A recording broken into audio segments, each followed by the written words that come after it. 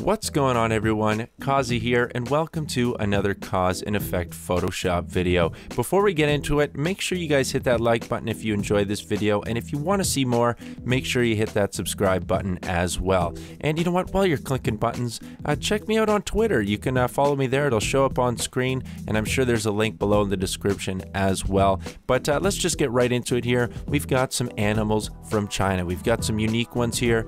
We've got the golden snub-nosed monkey. We've got the red-crowned crane, as well as the red panda, the iconic giant panda, and a creature that is new to me, the golden takin. So let's just get right into it and see what we can create here. So the panda is where we're going to start things here, just trimming them up. They're an iconic animal, and when I saw the panda, I kind of knew what I was going for with this video. I knew right away that I wanted to do something along the lines of the North American creature that we did, where it had like the bear as the base of the body, kind of similar to the one that we did for the US actually. So right away we get this panda. It's in a pretty crazy stance. I'm pretty sure that's a log that it's sitting on. I hope it is, because otherwise it's just a panda's grundle. And we just got a nice close-up look at its crotch there. Or maybe it is its crotch. No, my God, maybe it is its balls. Well, sorry for the shame there, panda. Didn't mean to highlight, but I mean, let's be honest, you're not embarrassed of that big thing you got hanging down there. This is the golden snub-nosed monkey. Let's take our focus away from that junk there. This is a pretty unique creature. I've recently been seeing a lot of photos of them online, so when I wanted to pick the face for this creature, I knew that the golden snub-nosed monkey was the way to go. I mean, it fits on this body perfectly.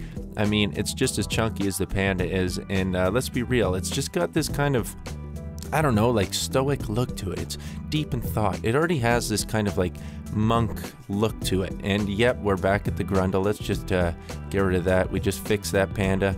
Nice little neuter job. Alright, so something that I noticed right away with this panda is that the leg was just kind of off. So we're messing around. There's a lot of new tactics that I'm trying as I do these Photoshop videos.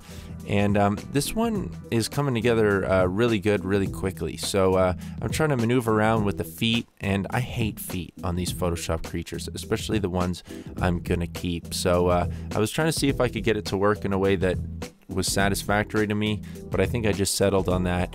We do a little trimming on the shoulders of the panda, and already you can see what I'm going for. So we're gonna dive right into it. The tail, this beast actually comes together really, really well, really quickly. You'll see that the majority of my struggle was actually with the background, and I'll explain a little bit more of that later. So we've got the red panda tail. I thought it was perfect. It went really well with the golden snub-nosed monkey face. The coloration was just kind of right, so it kind of adds a nice color scheme to this. So I thought I'd just start by fluffing it up, making it nice and pretty, using my fluffing technique, and already I love the way that this creature looks. So briefly, we've got the golden takin. The golden takin, they're a pretty unique creature. I had never heard of them before. I thought they were a type of goat. But on their Wikipedia page, it says they're an antelope that is very goat-like. So I was fooled. I was tricked. But rather than just doing both of these horns, I just clean this one up. And ultimately, I'm pretty sure I just flip it up. And I kind of knew where this vision was going. This is very similar to the North American creature in its design. But the unique elements of the Chinese and the Asian animals, it just gives it this super cool mystical look to it that I just really love. And while I was at it with the horns, I thought we got to add those ears too, because I cut the snub-nosed monkey's ears off, and it just looks so cute. It's got this kind of almost like demigod, like demon look going for it already, but at the same time it looks very wise. So I knew I wanted to fluff up those horns so that they blended a little better, and I don't do it right away, but I just wanted to add an extra forehead layer there so that I can see what I was able to pull off there. So I clean up his head a little bit, but already you can see the roundness, the pandaness from both pandas, red panda and giant panda. I do love the look of this. So giant pandas, I guess, kind of imply the existence of miniature pandas, which I don't know why they're called giant pandas. Maybe it's because red pandas were discovered first. And here we've got the crane. Like, this process here with getting these animals went by really fast this time. I mean, I'm starting to get pretty good at creating the creatures themselves, but these wings, I think, took the longest amount of time, if I'm being completely honest. Their feathers are so beautiful, and the way they're spread out, I really wanted to keep it there and keep it looking pretty and clean, so that for the final project, or the final picture, that it still kind of had the majesty and the beauty of these cranes. I tried to avoid stereotypical animals, like when I did the Mexican creature. Like, I didn't want to use like a donkey in the Mexican creature.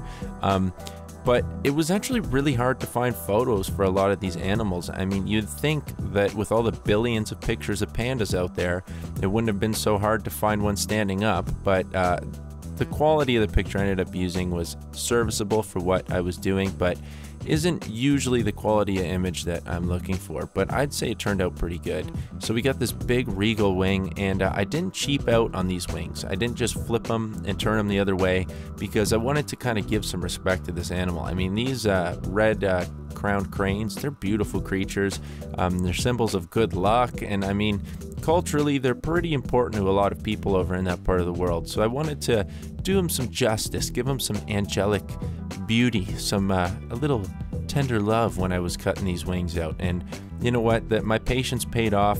Like I said, we're only 5 minutes into this video roughly, and the fact that we're pretty well done, we're on the wings of this creature, just goes to tell you that the majority of this video is not the creature. I struggled. There were a couple struggles. For example, my computer seemed to be dying while I was trying to make this creation, as well as I was having just typical problems with the scene I was setting. Usually my favorite part, which is designing the background, ended up being the biggest pain, and as we go through that, I'll kind of walk through the struggles that I was having. But yeah, these wings, they look beautiful. I love the kind of subtle folds that you see in the black, the way it blends in with the white, the gray. They're really beautiful animals, and I'm not surprised that they have such a cultural significance over in that part of the world, for sure.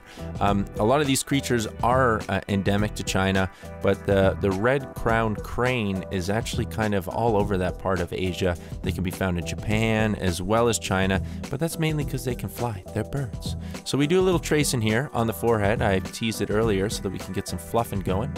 And while I'm fluffing, I just get right into the zone here. We start with the head of the monkey, but then we just go right down into that panda, right down into it. And that sounded weird to say, but hey, this panda's looking nice and fluffy.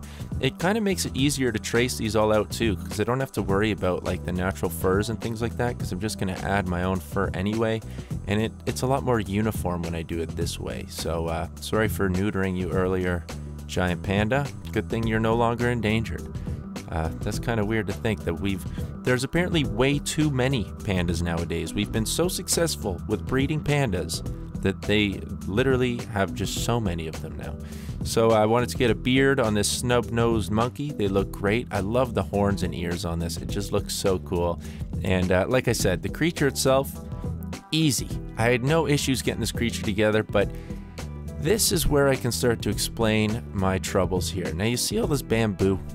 I wanted to have a nice, tranquil bamboo background going on for this creature, but it ended up being my downfall here. And because I liked the kind of scenery, I was committed to it and I wasn't going to change it. And it gave me a hard time as a result of that. So we got the monkey here. He's looking great.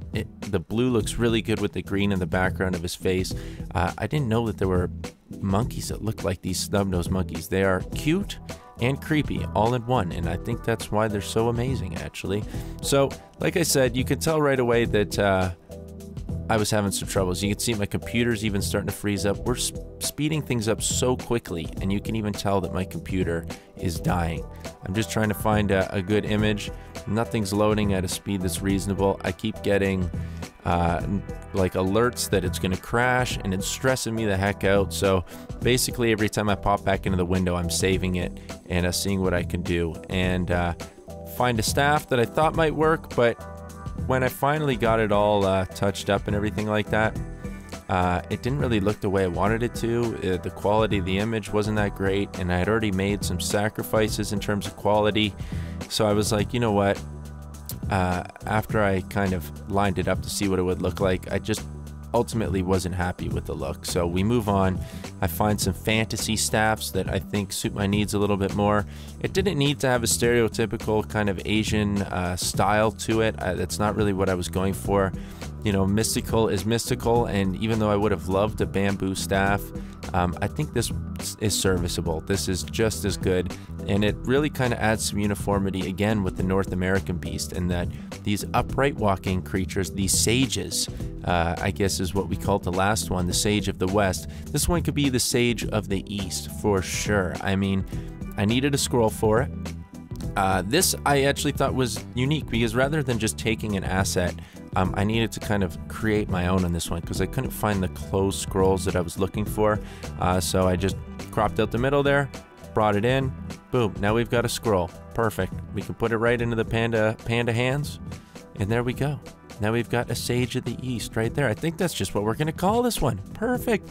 It's the Sage of the East. So I knew I wanted a red panda somewhere in these images, but my original idea was to have like a tiger and a clouded leopard standing behind it. But as you can see with this bamboo, there's a lot of depth in this picture that's really hard for me to kind of convey with these creatures. So you see I try doing a little trick here with the tiger to try to get it to kind of slink behind these bamboo pieces, but ultimately it ended up just looking kind of bad, like a two-legged tiger. So I said, screw that, I need something that's a little simpler that can sit in the foreground. And I thought maybe a panda, but no, ultimately I just went back to the red panda. And you kind of see the struggle going back and forth because this is the same issue I mentioned earlier, where I was having a really hard time finding good stock images that I could use and easily Photoshop. And these pandas were giving me a pretty hard time. But ultimately, what I thought was originally going to be two, I powered through, I made it work. Oh God, here comes the burp.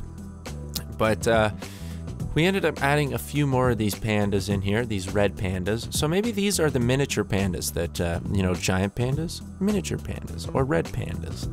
I don't know. I feel like it's not doing justice. I'm still imagining very tiny pandas that just live somewhere in the Chinese wilderness. So soften these guys up because, again, I wasn't able to find many PNG files of these pandas. So I really just went in on them. I spent a lot more time trying to clean up these images than I did on the main creature itself, the Sage of the East. I was really indecisive. I wanted more creatures in there, and I probably could have spent a little extra time photoshopping this crane, but I ultimately gave up, and I'm glad I did because my end product was a lot better than what I had originally planned. But you know, there isn't a lot of animal diversity in this one, which kind of bugged me a little bit. I don't know what it is. It was just really hard to find Chinese animals that were, you know, easily photoshopped and fit in. Like, even I tried to get some diversity in birds rather than just the cranes. You know, maybe a statue here and there. The statue folders weren't really working out, and my computer was kind of failing me, so I was getting a little bit frustrated, to be honest with you. So when I kind of settled finally on these giant pandas, or not giant pandas, red pandas, I just kind of went crazy with it. I was like, I'm using all these crappy stock photos. I don't care if I gotta clean them. This is an animal that fits in the foreground. It's cute. It's gonna have its own little place. It's gonna be special and loved, and each of them's gonna have their own little personality quirk, and it's gonna turn out all right. So you've got these cute little pandas. Oh my God, his face is just so precious, these little guys. And just a little cleanup along the side. And I thought maybe I was gonna be happy with 3, but I ultimately added a 4th one in there to kind of balance out the photo a little bit. So rather than this one kind of having a whole host of critters as its little minions, I guess this Sage of the East just is in tune with the bamboo forest and works alongside a bunch of these cute little red pandas. And I think it works out pretty good, if I'm being completely honest with you guys here.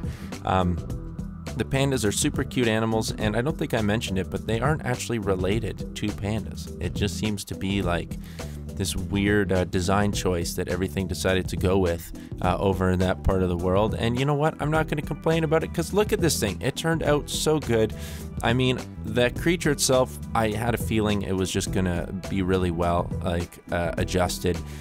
When I saw the snub-nosed monkey, I knew that was going to be the perfect face. I knew that the crane wings were going to be perfect. It was like the perfect counterpart to the Western creature that had the Canadian goose, or sorry, actually I'm pretty sure it was eagle wings in that picture.